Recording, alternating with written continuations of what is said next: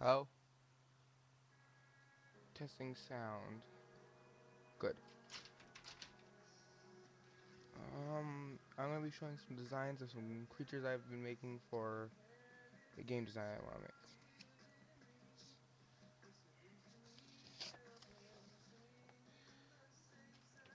make. This is a tongue slinger.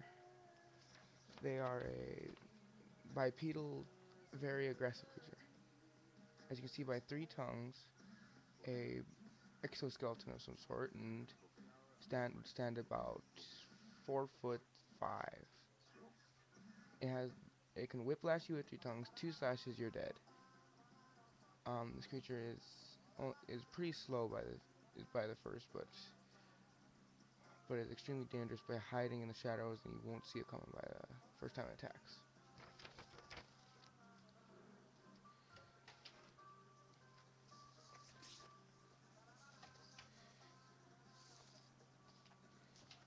This is a slasher, the biggest infected you can find. They're more of a zombie-like kind of creature, but more stronger, aggressive, and missing one foot. They tend to hide in small areas, hallways, and buildings. It is unnormal to find them hiding in open areas like courtyards and streets, but are very dangerous, and within one slash of their machete will kill you.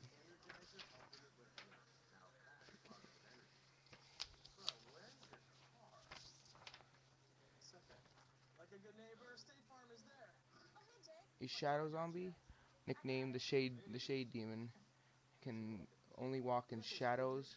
That's it. Why at nighttime is when they got their most dangerous, because they can go within any area that is not surrounded by street lights or house lights.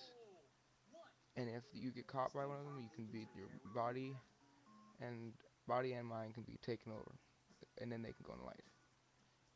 They're slow but extremely dangerous.